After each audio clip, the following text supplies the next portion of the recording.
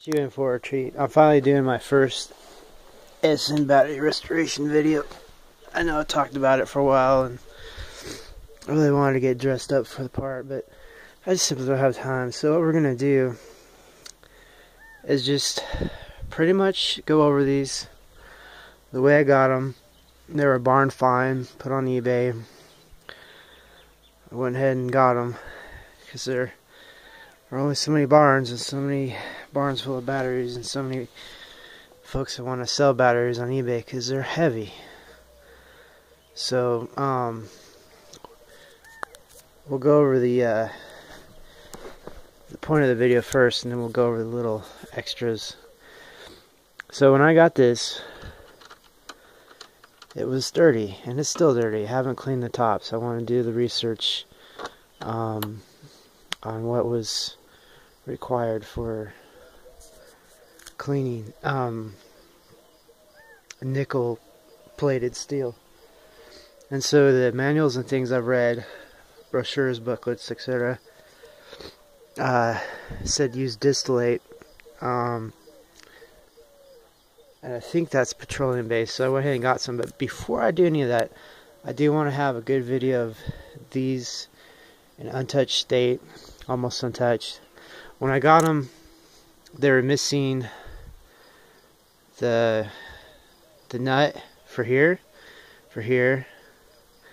and for here. So I had to do some Funtown research and discover that this is just about the right size. And where this came from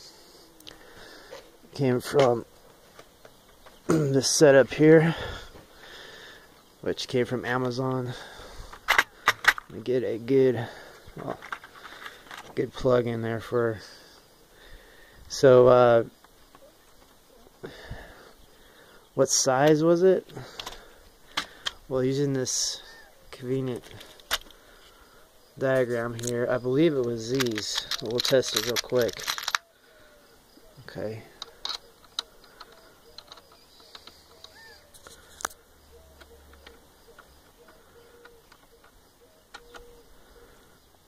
Nah.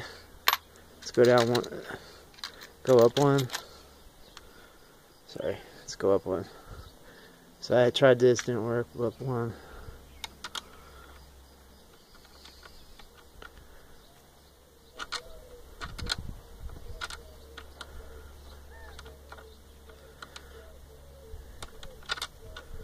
Let's see me right either.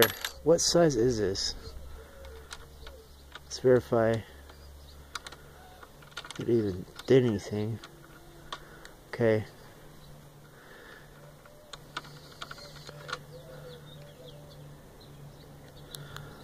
Let's see.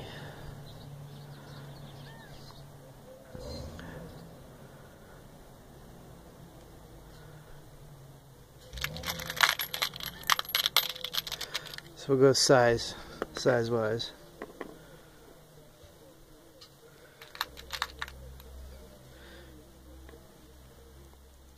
Sorry about that buzzing. I think I got bumblebees under my porch. So looking up here size wise, I went from here to here. The second one down is what it is. Looking at it, I think. So it's 5/16 inches. That's what I think it is. So it's a 5/16. Yep.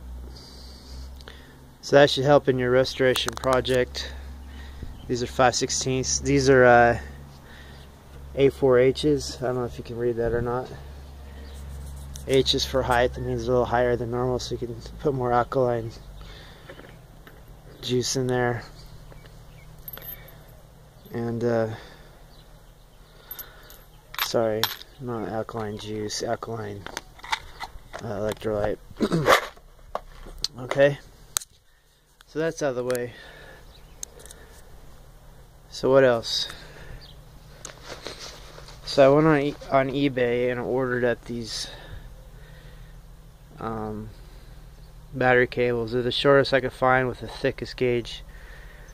I think they're 2 gauge, but they have a nice plated terminals that matches, I think. Oh yeah, nickel plated. I have a little problem with these wing nuts. They're zinc coated, so I don't know if nickel and zinc react or not. That might be a problem. So anyway, here we are installed on a terminal here. The reason why I had to get more of these is because they were also missing those. The originals, according to some information I read, are copper interior with the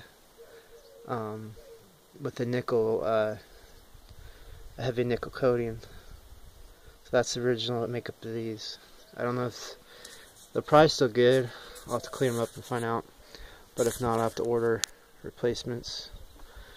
So when you crank down this a bit, there's still a lot of wiggle. So I'm gonna have to get some washers or something to figure that wiggle out. That's not good. The originals are kind of proprietary. Probably not easy to find. So they have the equivalent, and I gotta put some washers in there to stop that wiggle. But and I don't know why the originals are missing. Just if you look on there, it's been hit or something with some kind of situation. I don't know what that's all about. I don't even know if these batteries are any good. They probably are. They're supposed to be almost indestructible, but and when the seller sold them, they dumped them, so they were full of that preservative until recently. Here's the nameplate, right? I found a list of the manufacturing date codes, and these are 1963 when these are made, 1963. So that clears that up. So they're approximately 1.2 volts a piece. I only have 8 here. That does not equal 12 volts. So I have a couple others I found on eBay, which are I think 40s vintage, late 40s. I don't even know if they're the same size. I think they're A4s. The seller said they're 4H. That doesn't really mean a whole lot to me. But they looked approximately the same. I'll know here in a few days. What I went by was, if you look at these screws, the different sizes use different amounts of screws for the cases.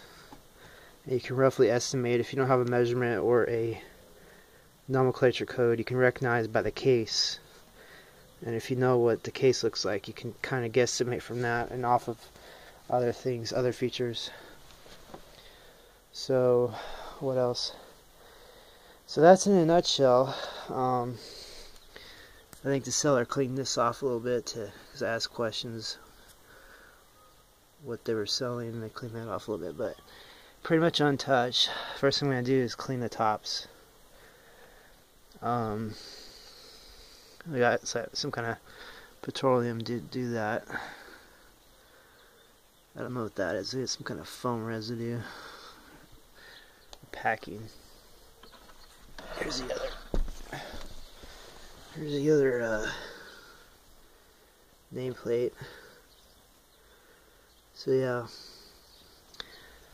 So that is a quick review. As I restore these bit by bit, I will talk about what I've done, and it will hopefully help a lot of people. The paint was called Esbolite, I think. It's some kind of alkaline resistant paint, and you probably can't get it anymore.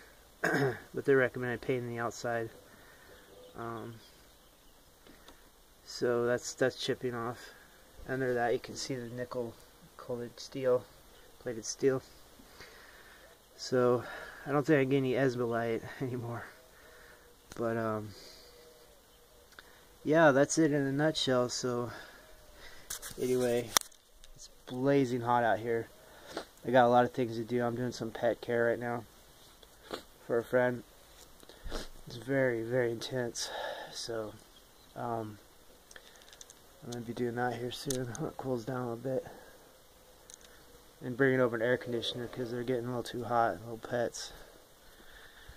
So anyway, stay tuned. Oh, I'll go ahead and open up one of these so you see what's going on. It's interesting. It's got a rubber issue. See, it's kind of dirty. I don't want that dirt getting up in there